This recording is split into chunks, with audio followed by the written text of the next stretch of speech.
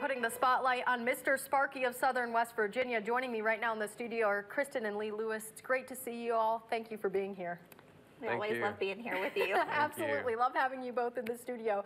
So right now we're going to talk about space heaters. So Lee, what should folks know about what you brought in today and just the services that Mr. Sparky offers? Yeah, so this is the typical space heater that a lot of the customers have in their home.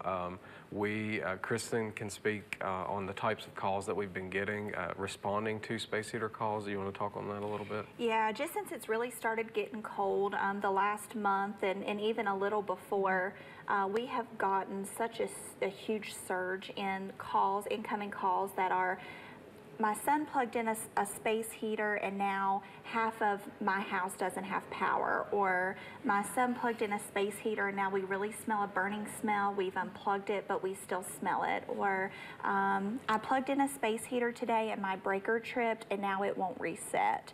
So just a huge surge in those calls, and Lee's going to explain to us a little bit about why that is. Yeah, so as a responding electrician, when we get one of those calls, we go out to assess what's going on, and we've been finding, I brought in one of the receptacles. This is out of a home that we responded to a call on, and with space heaters, they pull a lot of amps, so we're finding that many of the homes is called what we call backstabbing. It's an old technology on how they used to wire receptacles, and this particular receptacle here is backstabbed, and what that is instead of wiring the receptacle properly, which is actually making a proper connection around the screw, it was a quick, easy way, and they backstab it. So they literally just plug it into the back. So there's this pinch point that it's just a tiny little surface area that's making connection, as opposed to a correctly wired receptacle all the way around the screw, which is a lot more surface area for the current to flow through. The more surface area, the better it is, because less heat. So when the space heater is plugged in and it's pulling a lot of amps, it's causing bad connections in these receptacles. It's heating up, cooling, contraction, expanding, and it's causing issues. So when we go out, for us to fix it, we wire the receptacles properly here.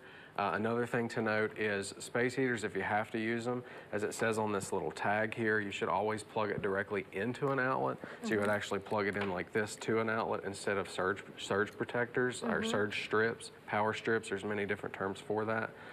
So we're seeing a lot of that. Surge strips are not rated for that. So if you have to use a space heater, definitely plug it into an actual outlet and not an extension cord or a surge strip. Right, and if a customer or a viewer at home is having issues with their space heater, what should they do? What would be the process like, Kristen, once they get in touch with you and Lee? So we would schedule a visit immediately. So anytime there's a power outage like that or a burning smell or something, we consider that an emergency.